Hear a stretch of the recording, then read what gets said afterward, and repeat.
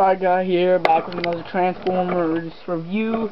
This time it is of Energon Landmine, who is a pretty awesome figure.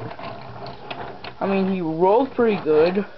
Too bad I lost his backpack thing, which made him look tougher, but he's an awesome snowplow. Yeah, I like it. Now onto oh, and also he has molded in seats. I just noticed that.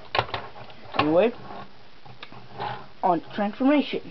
First, you push on the arms to release this wheel pack.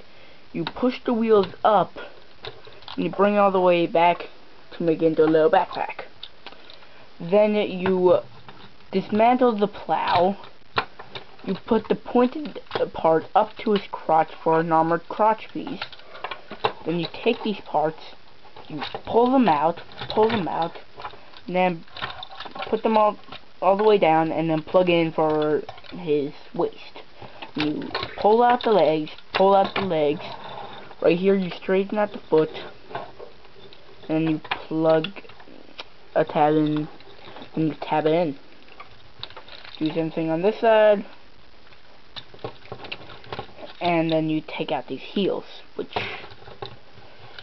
actually help a lot.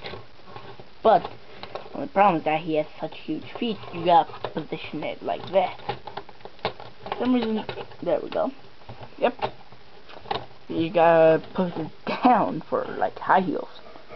Anyway, and up here you pull these parts apart, you flip this down.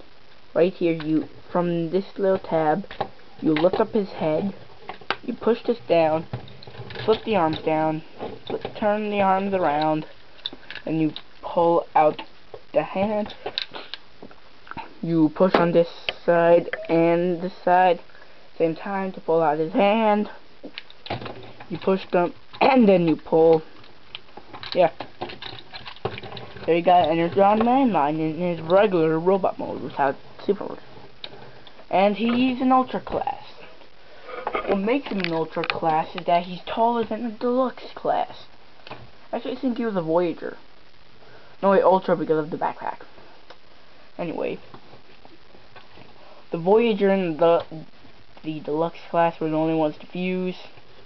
So yeah, Fafireguy finished with his review of Energon Landmine. I recommend him if you can get him.